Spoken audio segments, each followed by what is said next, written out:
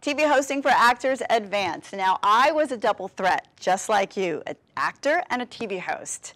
And I know the road. It's a tricky road.